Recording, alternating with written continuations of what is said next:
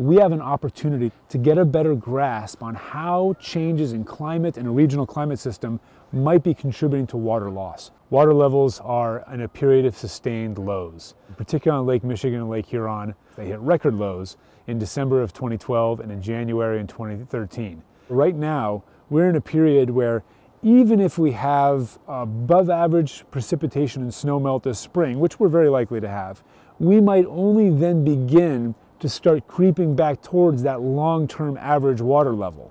The shipping industry right now is under some stress. When water levels are extremely low, that limits their ability to carry extra cargo. That affects all of us. We all rely on the goods and services provided by that industry. Certainly, we also think about things like beaches, recreational activities as water levels get extremely low. It really is an invisible driver, and for that reason, it's so important to monitor and quantify it.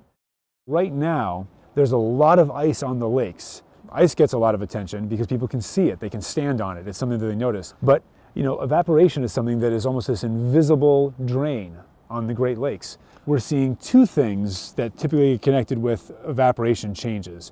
One is significant cover of ice over the lakes, but more importantly, extremely cold temperatures. When the water is extremely cold, it's not really going to evaporate that much whether there's ice there or not. And the important thing is that that cold water can carry over all the way through the summer, meaning it won't warm it up as much as it normally would, into the following fall.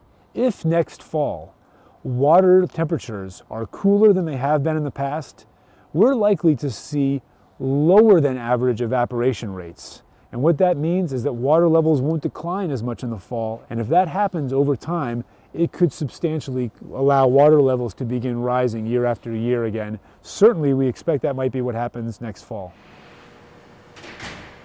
So when we talk about the Great Lakes, we are literally talking about massive, massive surface areas, the largest freshwater surfaces on the planet. We would need a huge number of measurements in order to understand exactly what's happening over all points of the lake. And unfortunately, there are very few land-based stations out there. There are in fact very few lands or islands on which to put a fixed station. It was just around 2007 and 2008 when a few pioneering researchers had the foresight to go and put eddy covariance towers, these structures that are designed to measure variables related to evaporation, on old lighthouses. That type of technology represents a stepping stone to the future of understanding the water budget of the Great Lakes and why water levels are likely to change. We're trying as a regional team to put some of those cutting-edge sensors on things like buoys that we can distribute more broadly around the Great Lakes, and on vessels. Some of the large boats that crisscross across the lakes are a great source of information, and we'd like to use those boats to improve our understanding about evaporation. There are really very few other places on the planet that have such a large freshwater system and the capability of understanding why that freshwater system might be changing. Couple the suppression of fire with the recent droughts that we've been hearing so much about in the western United States, you essentially have a lot of fuel that can catch and create these massive blazes that we've been seeing.